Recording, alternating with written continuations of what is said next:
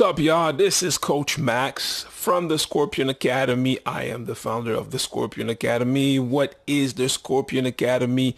It's a basketball school, development and conditioning for basketball players. So I'm a trainer. I train people to become the best basketball player they can be, So I guess you already know where that come from. So yeah, just to let you know, I'm a trainer. I'm in Montreal, Canada, 6 hours away from Toronto, home of the champions Raptors.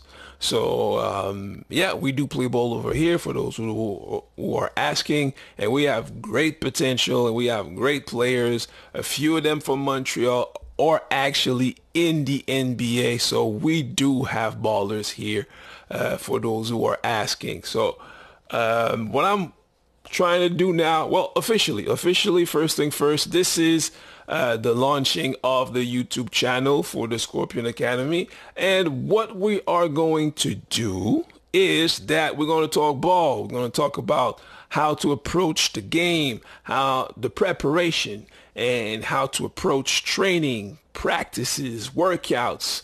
Why? Because I believe there is a mental aspect sometimes, especially young kids, adolescents, high school, college. Sometimes they have they're too nervous, they're too stressed, and they can't even perform on the court, And even though 2 days ago we were training, we were practicing, we were doing all these workouts, and everything was fine. And anybody who could have stepped inside the gym, that person would have said like, whoa, that kid's good, because it's not about the potential. It's not about the skills. It's a mental aspect, a mental preparation that sometimes is stopping them to perform during the game. So they cannot be the player that they want to be. They're not able to show the skills that they want to show because too nervous, too stressed, anxiety, and there's too much noise. The coaches, the referees, the crowd, the defender in front of them, all that stuff is hard for them to process during the game, so they cannot be who they want to be on the basketball court. I wanted to do something different because, when you go on any social media with trainers showing workouts, trainings, and everything, which is super cool, super nice. I believe that it's important sometimes to have that conversation with the players, the people that we train, and ask them, like, do you have something that, bothers you when you getting ready for a game? Is there something that you're worried about, or are you afraid of something? Do you have fears? Prepping for the game, because game time, you know what it is. You step on the court and you have to win the game, right? So all that is stressful. It's good stress sometimes when you are like, you're hyped to play the game. But sometimes if ever it's fear that's taken over, well, fear will take over your whole body, and then you won't be able to show the world what you are capable of. So that's what we're going to do. That's what I'm going to try to do with you in the next videos as well. I think it's going to be fun and even interesting as well. I'm going to give you a few tips on, how to prepare yourself, because me, even though as a young kid, I had real problem dealing with crowds. I was afraid of crowds, people watching me. I'm like, why are all these people are watching me? So you step on the court and you have all these people staring at you, and you feel that the scrutiny is like unbearable, and then it's hard for you to play, Or if you miss a pass, you miss a layup, you can hear the laughters, and then you just shrink, And that's something that a lot of players do have, and maybe they don't talk about it. They just don't, they just don't. They just want to stay like proud and say, no, I got this. But, there's ways to overcome that and I want to talk about it. I think it's going to be fun. So that being said, don't forget to put your likes, notifications, subscribe, and get your popcorn ready. Here we go.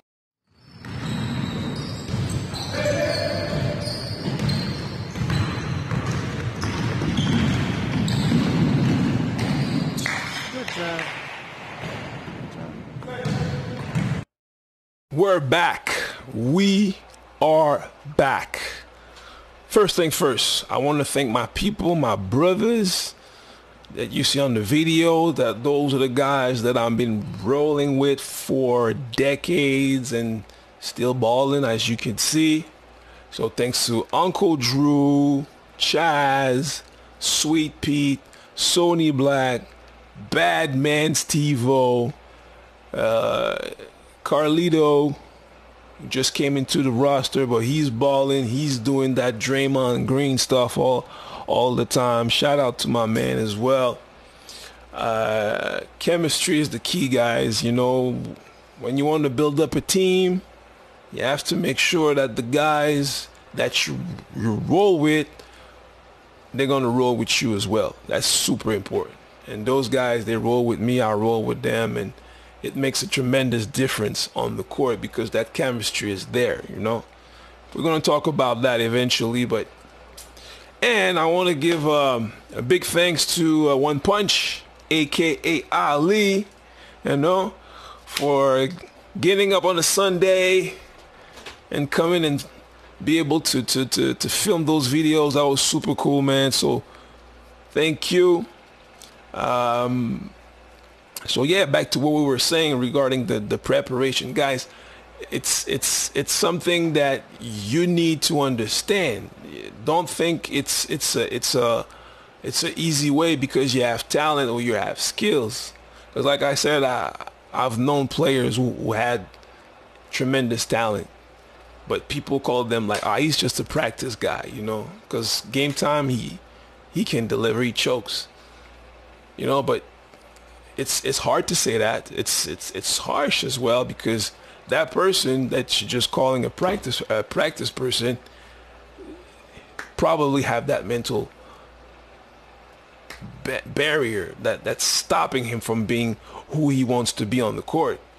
And the preparation helps because, like I said, I had the same problem as well, and I had to put my mind like I was somewhere else. I had to put my mind like I was actually on the court with thousands and thousands and thousands of people watching me, and I had to simulate that in my head and act like I'm in the actual game. Cameras were rolling, coaches there, celebrities. As stupid as it sounds, I had to put that in my head to be able to perform after that, to say, okay, all these people are there, they all there, I have to play. Now I have to play. And no, it was not easy because I was voluntarily putting myself in the stress that normally, you know, it's a practice. I'm just training. I'm just working out by myself. But in my head, I'm somewhere else. You know, I'm somewhere else with the crowd, the noise, the music, and the pictures. People are taking pictures, and I had to put my mind somewhere like that to be able to go over that, some sort of fear that I had of the people, to be able to play and to make a difference. That was the goal. Otherwise, none of that would have worked, and I wouldn't be here with you guys to talk about it because I would be like, So it's important to face that and say, look, I want to be a basketball player. I know I have the skills. I know I have the talent, but there's a few things that making me taking setbacks and doubting myself. You know, you're doubting yourself because you don't have that mental toughness to push you. Say, you know what? Don't listen to them. Don't listen to him. Don't bother wasting your time with that. Just do what you have to do, you know, and put yourself in always like in a positive mental aspect, because you need that. That's what you need. Because I have kids that be like, oh man, yesterday I didn't sleep well, and today we're playing games against those guys. They're so tall, they're so big and muscular, and I'm too small and everything. Those are the messages that goes through your body, through your muscle, and your body will respond because you had those negative messages, and your body will respond as the man. So if you send all these negative messages to yourself, your body will react as you are nobody. You're not important. You're not a good player. And it's going to reflect on your performance on the court. Eventually what's going to happen, you're probably going to end up on the bench because your mental is not there. You're not focusing on the game. You're just sending yourself negative messages, and it's affecting your game. That's the thing that most kids have, that I have to work with and make them understand that it has nothing to do with your talent.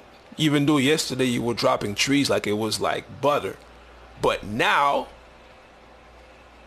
the pressure's on, the defense is tight, the noise is there. What do you do to go over that? So I always tell them, put yourself like, I'm pretty sure you did that before with your brothers or with your sisters and cousins, simulating the end of the game, fourth quarter, 5 seconds left. You have to make the shot. You have to make a play in order to win the game. And then you be like 5, 4, 3, 2, and then you take the shot. And when it goes in, you be like, yeah, that's a message. That's a message that you're sending to your brain, and your brain sends the message to the rest of your body, your muscle. That's what we call muscle memory. But people don't understand the impact of the message, which will allow you to go over, beyond the Mamba mentality or that Michael Jordan killing zone that he's the only one who can go. Those are like mental zone that you're going to be able to go when it's crunch time. And that's what I'm trying to push my player to go to. It's to go into that zone. Sometimes you have a workout, you train, and you just don't feel it, and then you miss your first 20 shots, and you be like, whatever, maybe tomorrow. No, keep going. And then after that, when they keep going, they get back in the zone. 1 shot, 2, 3, 4, 5, 10 in a row. And then, all right, I'm good. What you mean you're good? You're not good. You're not good. We're not done.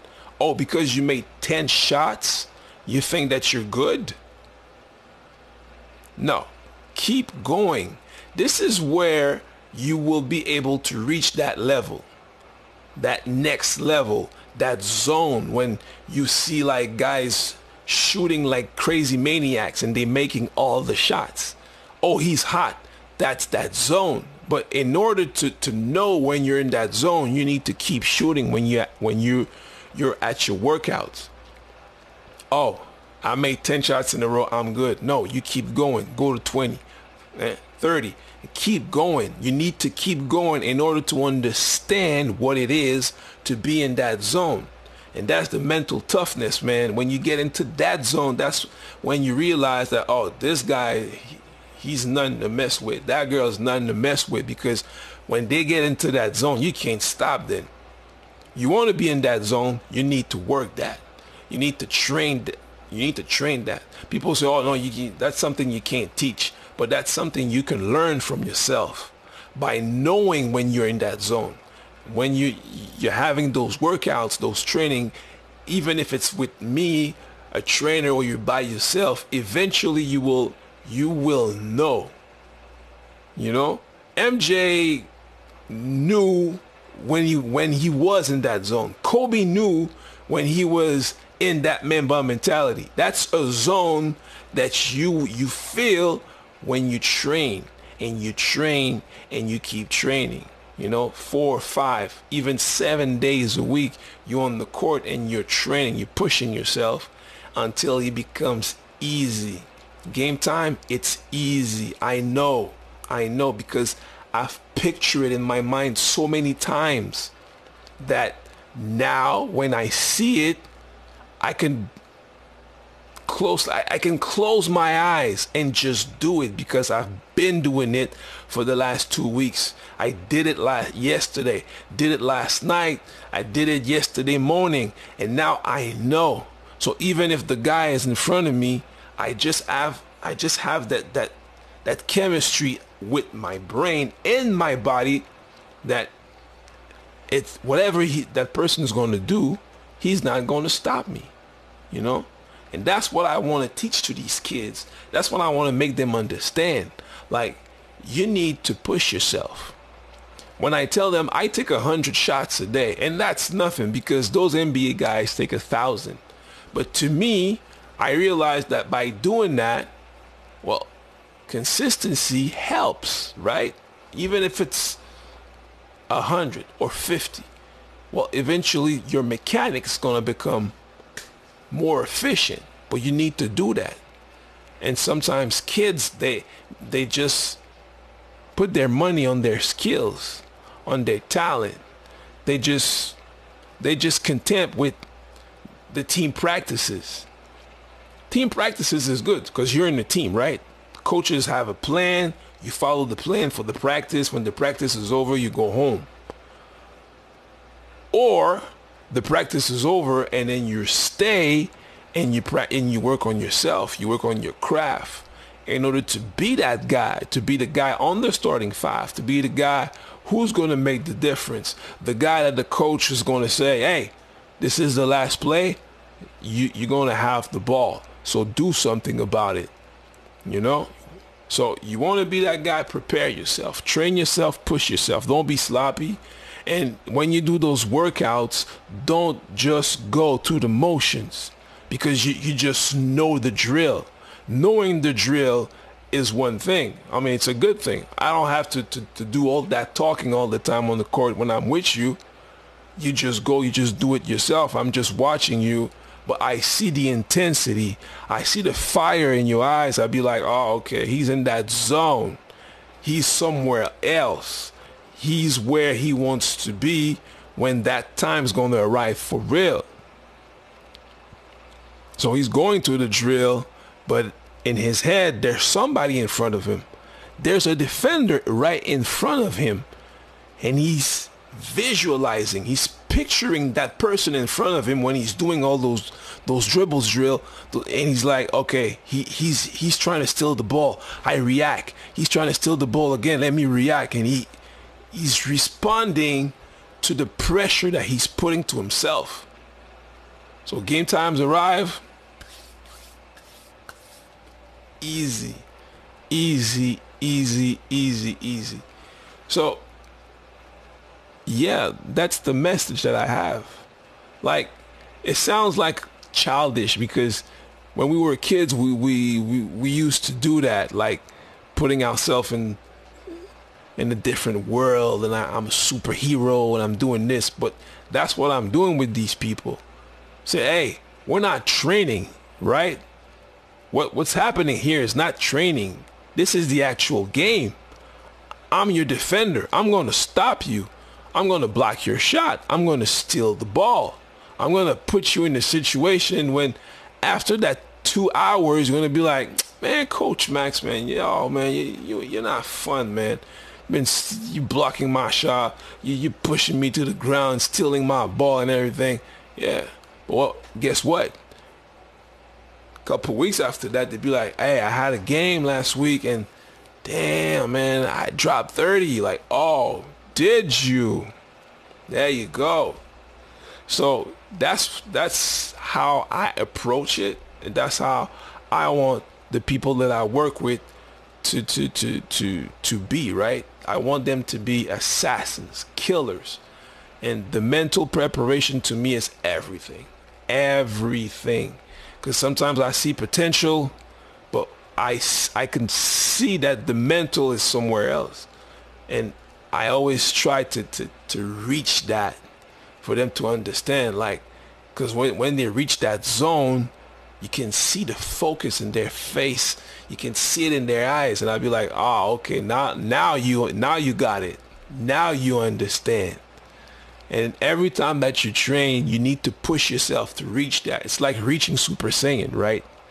You try to get the blonde hair and the blue eyes, like, and then you level 3, level 4. You want to push yourself. You want to be able to reach it, and reach it on the man.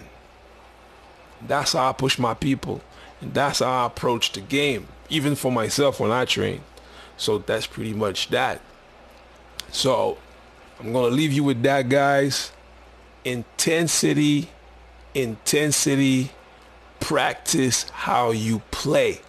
Practice how you play. Don't be no sloppiness. There's no sloppiness. And always picture yourself in the most uncomfortable situation you could possibly be. Don't shoot just to shoot because you want the ball to go in so you can feel good about yourself. Put yourself in the most uncomfortable motion you can be, so when the time comes, it's cash. All right? So I hope you enjoyed the video. Like I said, guys, put your likes, notifications, subscribe. There's more to come. I'm Coach Max from the Scorpion Academy. I hope to see you again, guys. Keep the work, man. Keep working.